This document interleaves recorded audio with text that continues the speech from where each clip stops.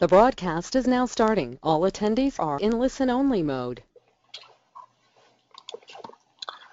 Okay, so this morning I have the pleasure of introducing Dr. Peter Weber. Dr. Weber is professor here at the Icahn School of Medicine and heads is chief of the otology and neuro-otology for the Mount Sinai system. He's also director of the Ear Institute down at New York Eye and Ear. We're very pleased that Dr. Weber has come on board. He has a very varied and extensive history with experience from University of Massachusetts and Cleveland Clinic. He has served as the Chief Medical Officer of Cochlear Corporation. He's developing several new exciting programs as it relates to cochlear implantation and is expanding our posterior skull-based program. We are very excited to have him here, and today he'll be talking about what I've learned as an otologist. So, Dr. Weber. Thanks. Well, good morning, everybody. It is a great pleasure to be here. I hate standing in front of a podium, so I may walk around a little bit. Full disclosure for everything, I still am a consultant, and it goes on all my talks. Else, bring us back to what we are. We are all physicians. We are all doctors. All right, and I have little bits of definitions from various dictionaries about what it means to be a physician and other things as we go out the day. The ear, it's really a cool thing. It's probably the best thing in otolaryngology. I mean, I can't think of anything better. It's all packed into this little 2-centimeter cubic region, but there's a lot there. Your vestibular system is there. Your ability to be able to hear is there. Your ability to be able to taste, move your face, smile, stick out your tongue, everything is there. And so that's really what got me excited. It's the whole reason I went to medical school. All right, the reason I went, I was doing research on the fluid dynamics within the inner ear. It's when cochlear implants first started coming into vogue. And I decided, rather than do that and be an engineer, I'm going to go to medical school. Now, one of the things about what I've learned, and this talk is really generated more for probably residents, but I think everybody will pick up a kernel here or there. And that is, you got to sort of know what makes you happy, what makes you tick, and where your passions are within this field. I started off doing a lot of sort of basic science. And, I had to get hit over the head a bunch of times to realize that, sitting in a lab under a microscope, counting cells, really wasn't something that really interested me that much. But I still was able to do some of the work, published on it, but I moved on to clinical research.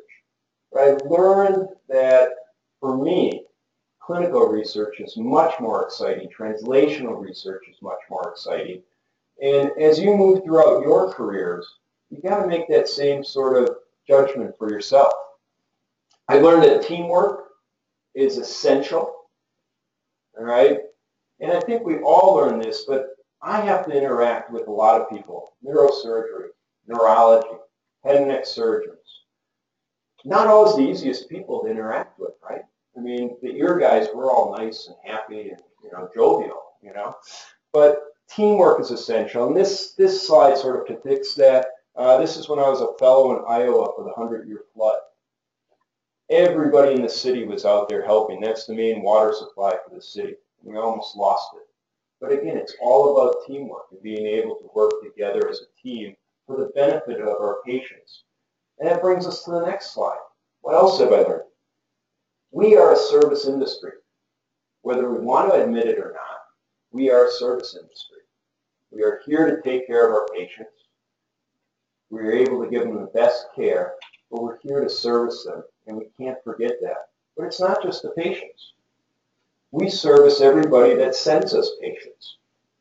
And we've got to make sure that we acknowledge that and cultivate those relationships so that we really do provide the best service for our referring physicians, for our patients, and their families. And this is just because I think Four Seasons does a great job of providing service. Now, the biggest thing I've learned is things change. I've been in this 25 years, And I can't tell you the number of things that I have seen that have changed over the years. First thing I'm going to concentrate on is sort of my passion, and that's cochlear implants, Baha implants, and what is new and what has changed. It used to be I would stand out the door when I first started and I would do this, and nobody would hear you at all. I mean, they were completely stone deaf. That was the indication for a cochlear implant. And as we'll see in a few slides, that's not the case anymore. And I don't know how many people actually realize that. But hearing loss is a huge problem in the United States. It's actually one of the only diagnoses that is classified as an epidemic by the World Health Organization, because so many people have it. Now, the potential number of candidates for a cochlear implant is pretty high. We don't even come close to implanting to incidence. We're at about 100,000 a year worldwide. It's only 5% penetration of people who actually could benefit from this technology actually ever receive it. That's for adults. For kids, it's abysmal. We're at 50%. Every kid now gets diagnosed with newborn infant hearing screening, and yet we still only capture 50% of those children that could benefit from a cochlear implant actually ever make it to getting it. So we have a lot of work to do. Now, what's also important is the change over the years of how well people do. When we first started, if a person was able to repeat a word back, one word, we were ecstatic. That was the greatest thing in the world. Now, I'm unhappy if they can't talk on the telephone, if they can't hear their significant other in the other room. We've come a long way in our expectations of what a cochlear implant really should be able to provide to patients. And we've made a big push recently in our elderly. Untreated hearing losses we're starting to determine has a correlation with early cognitive disorders, such as dementia. We're looking, and it also shows now that probably there is a cause and effect as well. Early depression, early dementia, you can't hear. And so by reversing that, there are some studies now that are out there that are actually demonstrating that we can have a positive effect on patients if we catch them early enough with some of these cognitive delays. Now, the surgery has also changed for cochlear implants. We as surgeons now make a huge difference. When I started this, that wasn't the case. We took our drill, we drilled on top of the promontory. It's like drilling for oil. It was done in 2 seconds, and we shoved an electrode into the cochlea. And I make it sound sort of barbaric because nowadays, we're very delicate surgeons. We make sure that we enter only the scale of tympani. We don't disrupt any of the inner ear pathology or cells within the inner ear. And we place the electrode in very slowly, and we keep it in scale of tympani, because if we don't, we now know that those patients are not going to do as well. If we disrupt the basilar membrane, if we get into scale of vestibuli, the patient just won't do as well. They'll still be able to hear, but they won't do as well as they could have if we did our job correctly. And all this was brought about by sort of a new system and now new indications. So for 30 years, the indications for a cochlear implant really hadn't budged or changed much. And what we've now done is increased who can be a candidate. So when I started, you had to be 90 dB or worse. Then it moved up a little bit. You could have a little bit of low frequency and come down. Sentences, you could get up to 50% right. Now, look at this. You can have absolutely normal hearing in the low frequencies and drop off on this ski slope down to about 70 decibels. And your CNC words, which is now different than sentences, can be about 60%. And the whole reason that we can do this is that these patients, the ones who have hearing like this, are ones who do not get benefit from their hearing aids. It's not for every patient who has this type of an audiogram. But for those patients who a hearing aid does not work for them, this is an alternative. Now, they have to understand that we might still lose some hearing here when we do the surgery. But if we do our job correctly, we have a very good chance of preserving that hearing so that now they could wear a hearing aid plus the cochlear implant on that side. And so if we look at some that I've done recently, what we're really trying to do is get this hearing here back up to here in that normal range. Now, it works, as I said, well, but we have to tell patients, in my hands it's about 25%, that I will still have hearing loss on patients that's significant. It doesn't happen at the time of surgery, though. It usually happens 3 to 6 months after activation. Whether it's due to a foreign body reaction, whether it is due to some type of autoimmune response, we're not sure. But that's the part we have to work on. Asymmetric hearing loss. In the past, it was a cross hearing aid, maybe a bicross if they had hearing loss on the other side. It wasn't very good. It involved a lot of wires, a lot of cables. The sound quality was poor. And nowadays, it's wireless. It's actually not bad. Probably about a third of my patients choose this type of an intervention. But we've moved into another realm as well, and that is providing a cochlear implant as an option for these patients. Now, the caveat here is that adults take longer to adapt if they have normal hearing in the opposite ear, and that has to be explained to them very, very well. Because instead of taking 3 months or 6 months, it may take them 9 to 12 months to really adapt to that new sound. Children, you know, they're sponges. They're so plastic. They don't know the difference, and they accommodate to this really fast and really well, as long as you get them early. And the benefit really is this increased ability to understand speech and language in noise, as well as localization from a safety issue.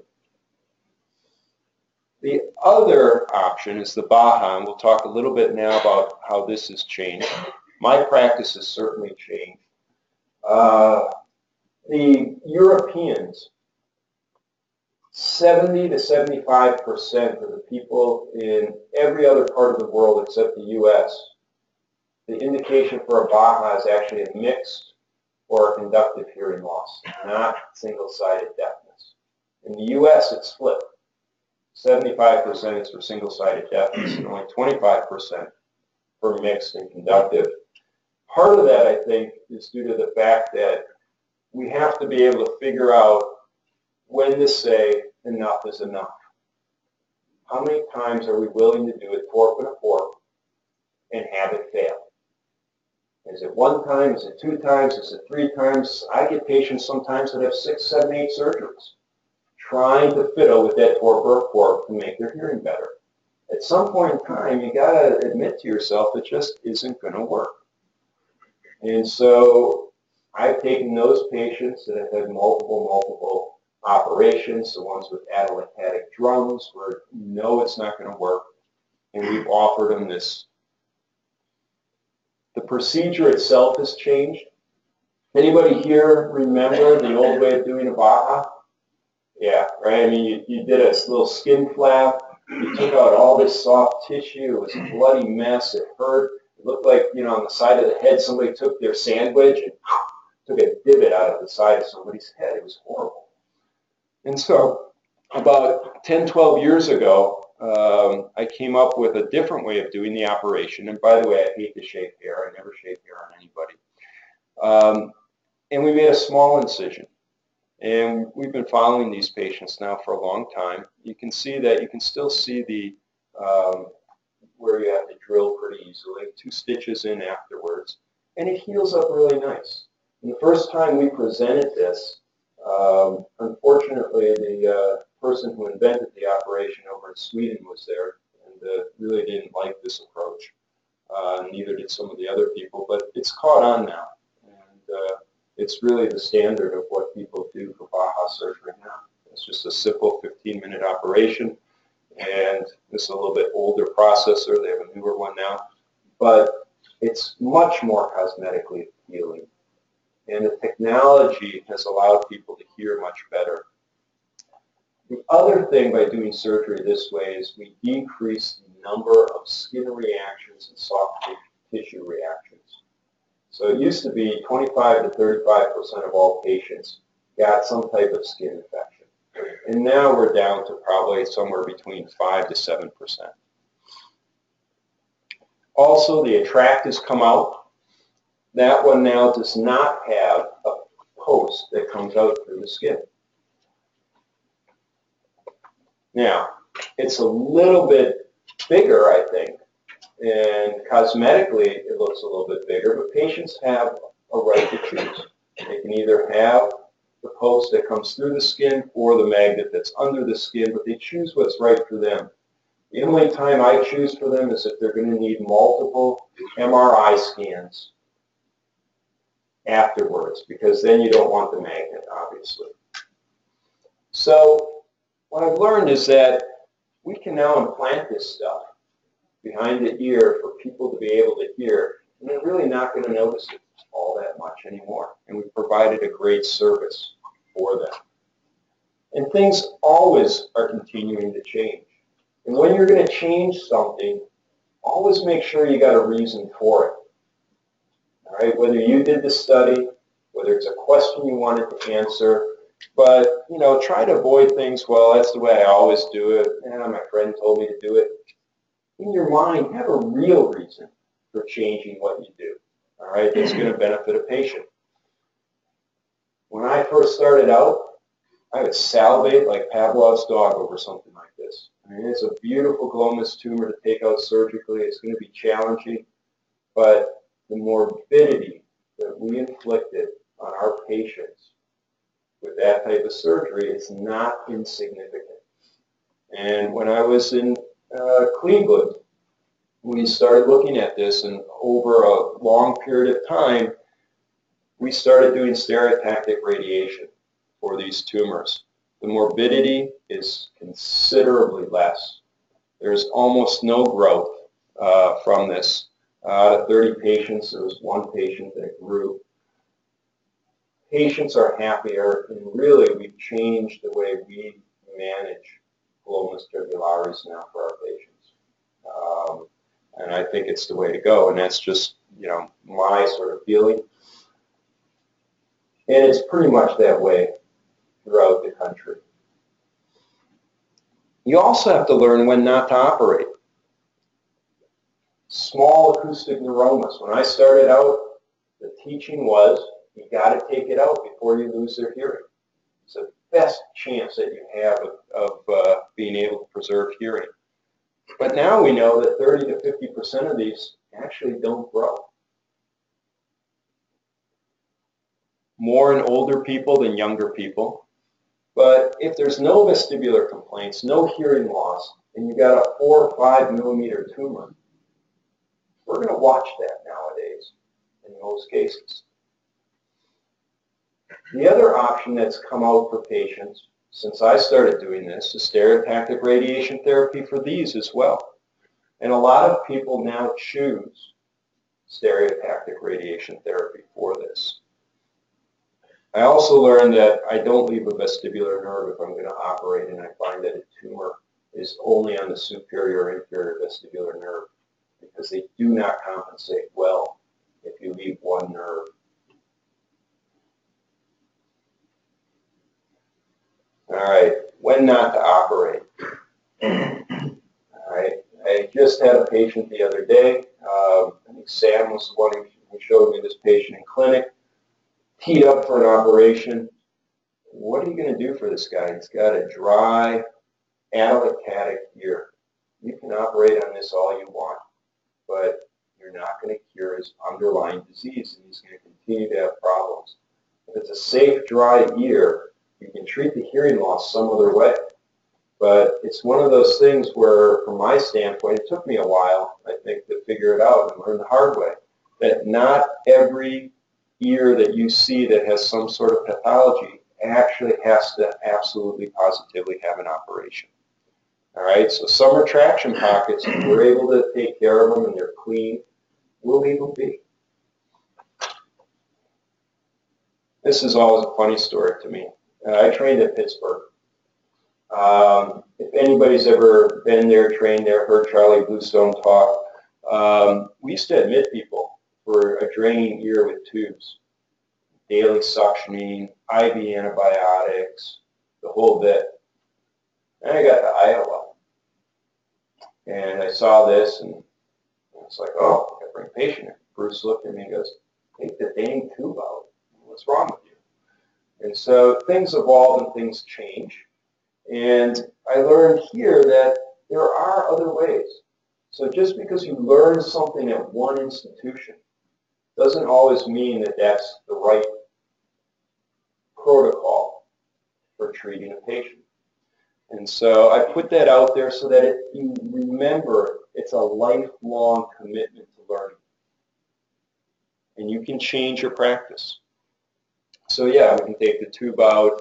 I did a study once on pure oxygen for some people. That helps. But always remember that you got to question what you're doing. And you got to remember that you have a toolbox full of tools that you've developed over the years.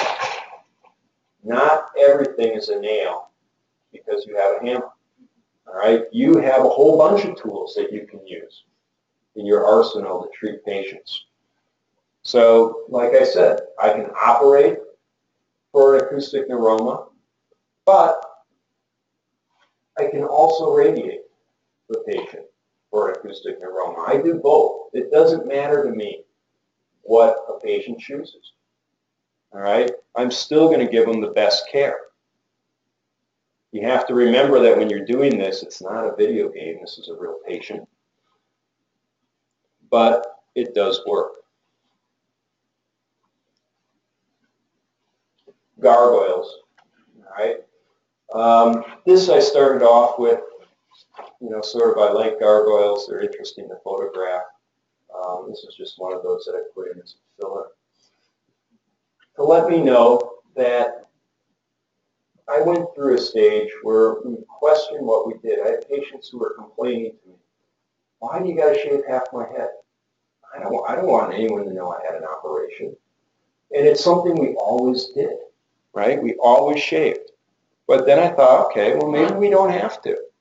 So I looked at 4 different sets of patients, our neuro-otologic patients and our otologic patients.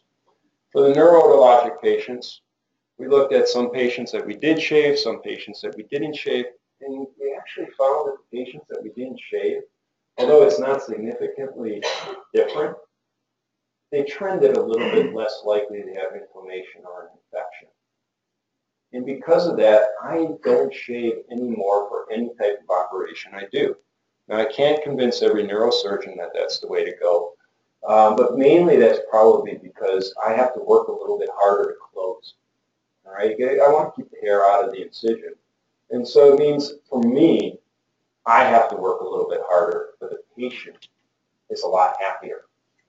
And it goes back to service. Headaches. We had a lot of headaches after suboccipital approaches. We think it's due to a dural attachment to the fibrosis and scar tissue that forms. We also think it might have to do with the large craniotomies that we create as well. And so back at Charleston when I started, and we carried it over to Cleveland as well, we started making small keyhole craniotomies, and we either did a bone pate plug to seal that area off, or we actually took a little bone plug and put it back.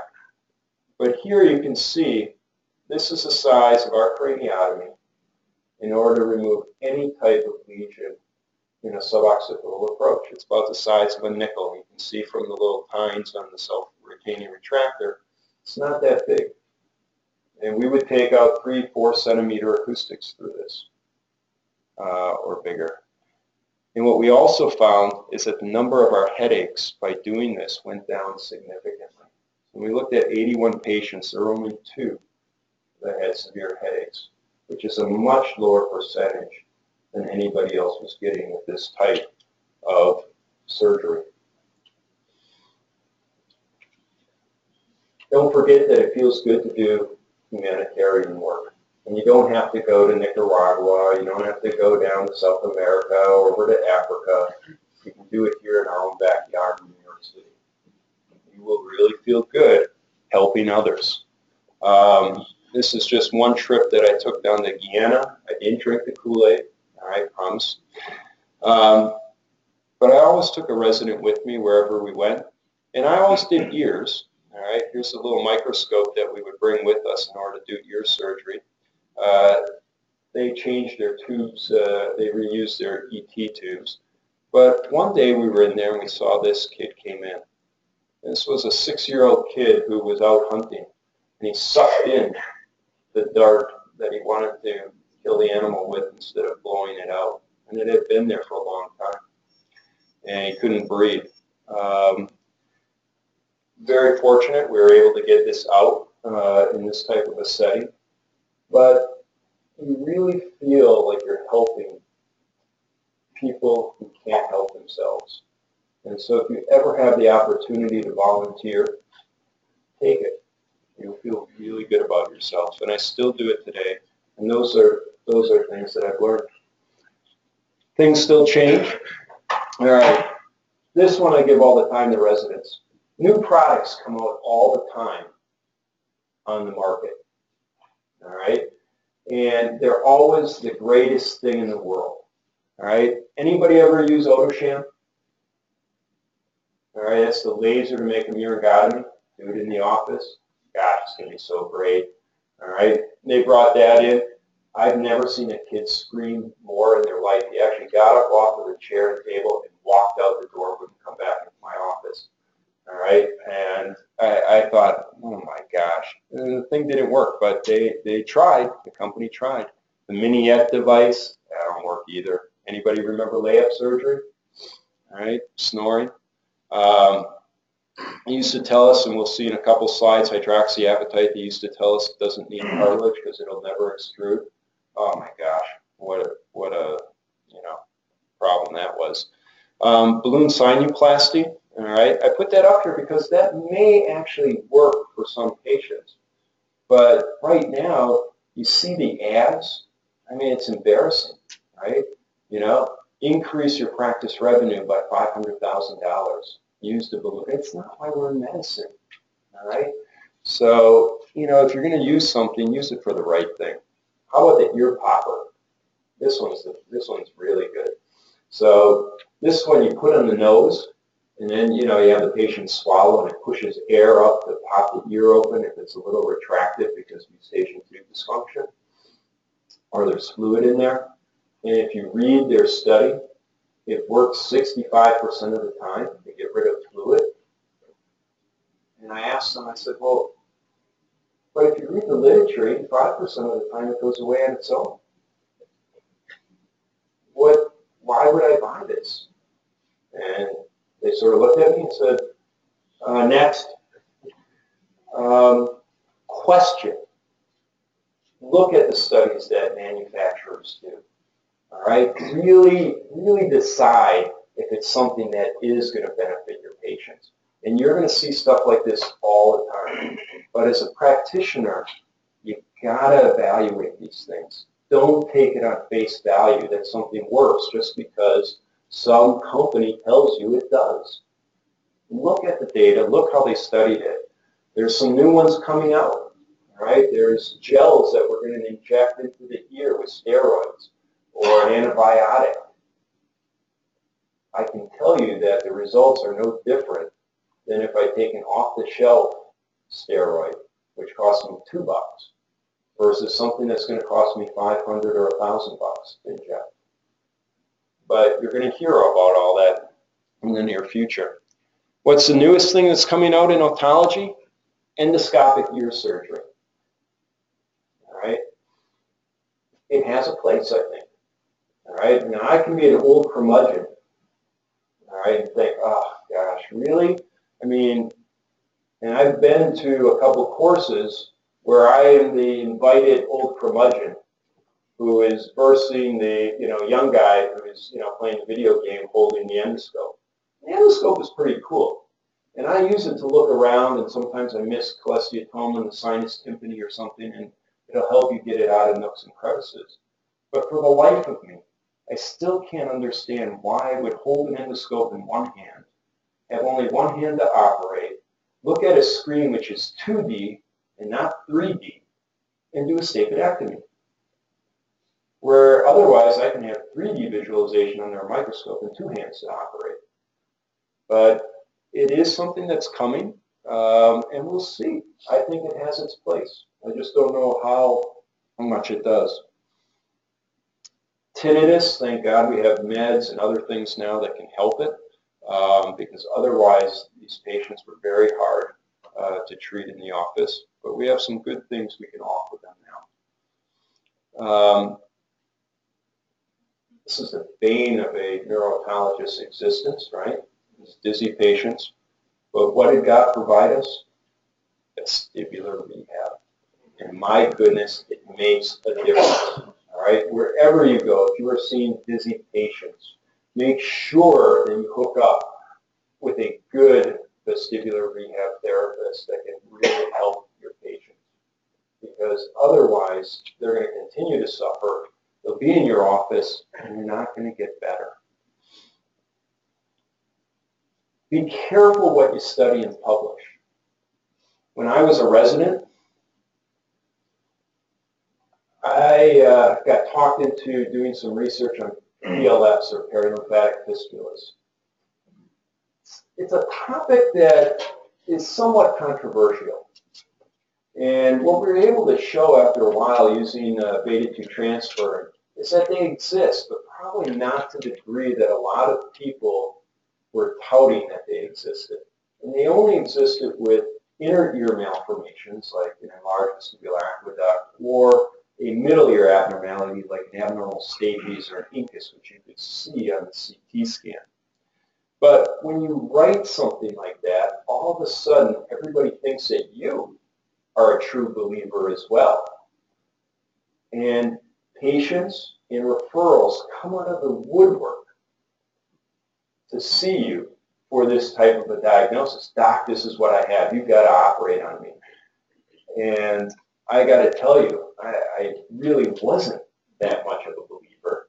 It's like not believing in gargoyles, right? I mean, they're there and they're nice to photograph, but not a true believer. And it took about 6 or 7 years for that type of referral to stop. So always remember in the back of your mind what you're actually writing about. Now, residents, you get this from us as attendings a lot? Think. All right? Just don't react. Think about something. All right? So for the ear, I've thought long and hard about lots of different things. One was scutal reconstruction. I've seen it 2 ways. You've got an attic cholesteatoma. How are you going to repair this? Should you put cartilage in to the scutum? Should you not? Should you just fix it? What should you do? You want your ear, hopefully, to look like something like this. It's a little bit hard to see, but you see the cartilage graft. This is what I do now. Every patient looks like this. Well, what can I say, right? Like Donald Trump. Everything is beautiful. And there are advantages to using the cartilage.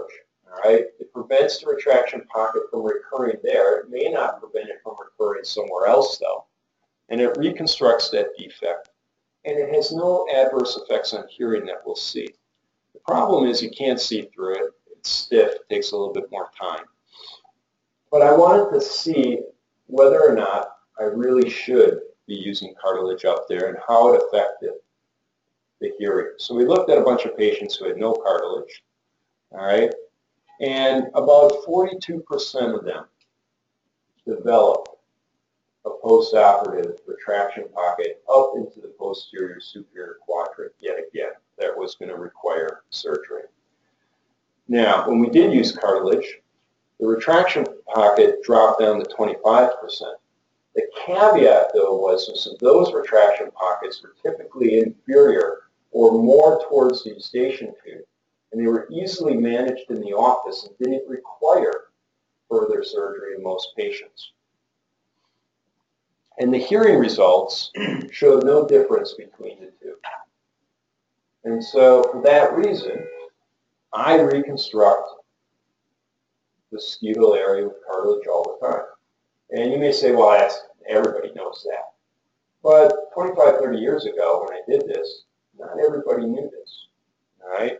And so this is an old, I use titanium now, but I'd like to put cartilage on any type of prosthesis I use, because otherwise they will extrude. Doesn't matter what kind you use, you got to cover it with something besides fascia.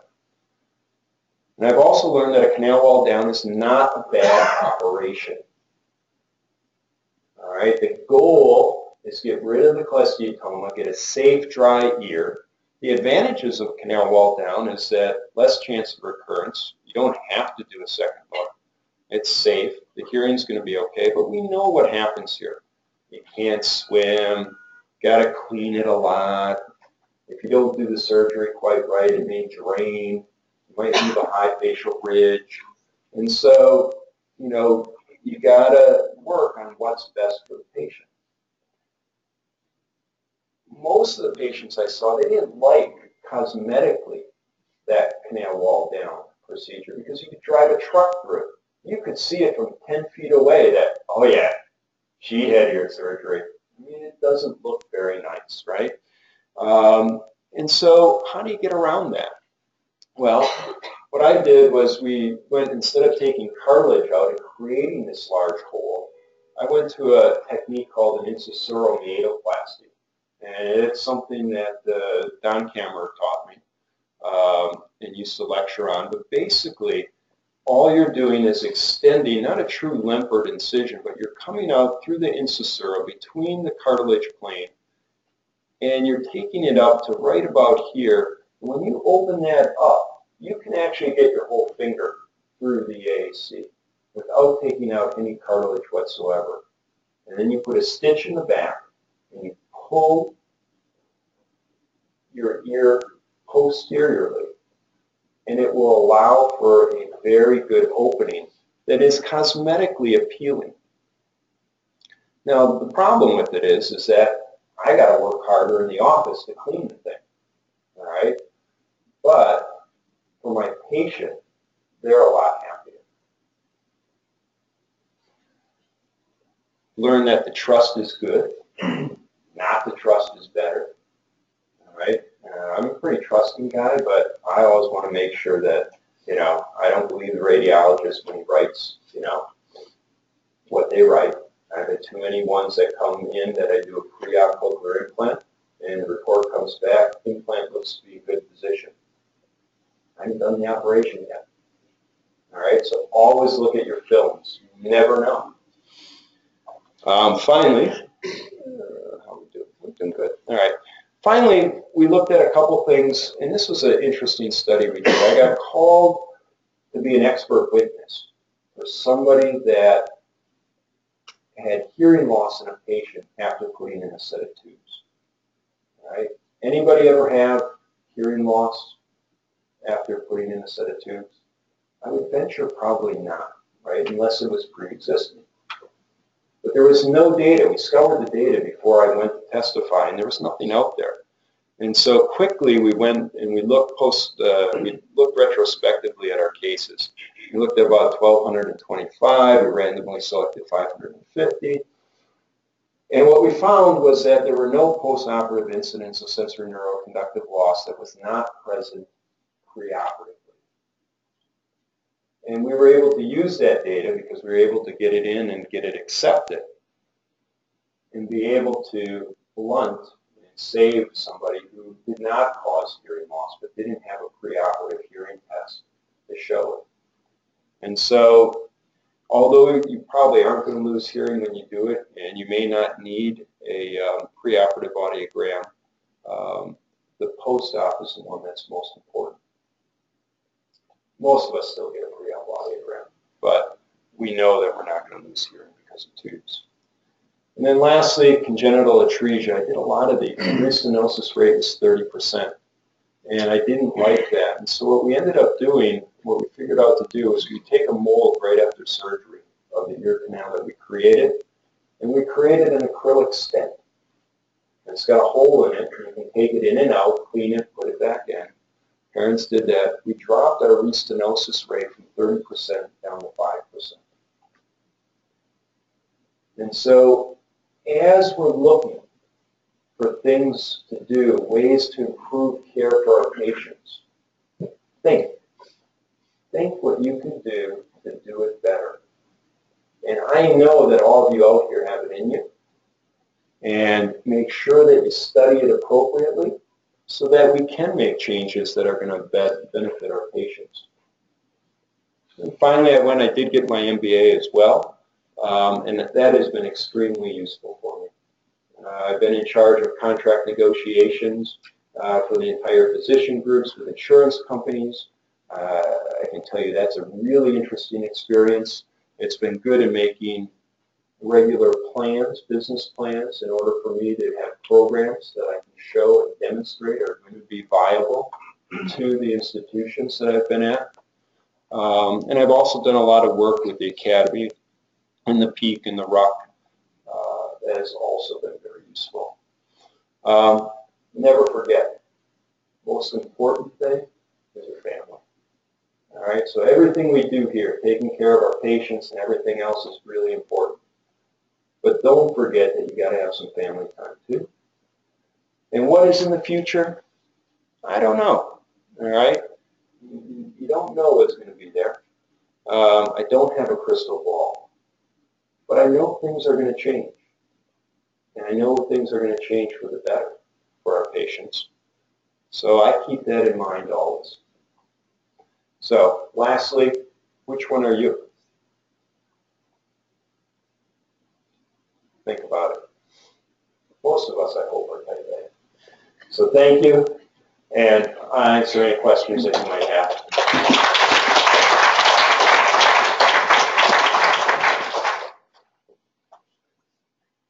So it was a lot, but and I have 200 more slides I could go through. All right. Thank you all, and I look forward to it.